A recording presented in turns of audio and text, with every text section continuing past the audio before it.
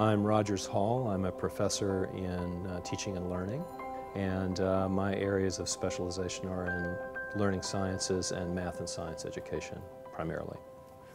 So my research has always been about sort of math in the wild, how people use mathematics to understand and model things that are either way too large for them to experience with their bodies or way, way too small. What interests me in mathematics is both philosophical aspects of mathematics, but also how mathematics allows people to draw the world into the scale of their own bodies. I run what's called the Space Learning and Mobility Lab here with a couple of other faculty members. We study how mathematics or other kinds of information science concepts are used by professionals in actual work. We sought funding from the National Science Foundation to do a project that we have been calling Bridging Learning in Urban Extended Spaces. We took our seats in a very orderly, peaceful fashion.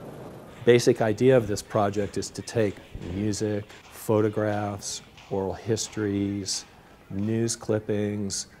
The students sat in as planned. The police did nothing to protect them.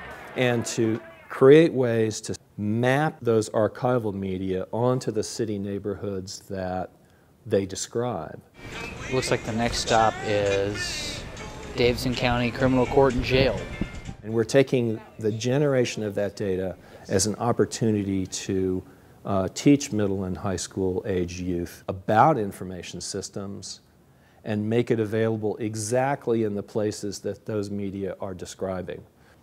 We want students not only to know those things, but we'd like for them to understand them by being in those places and engaging in telling those stories.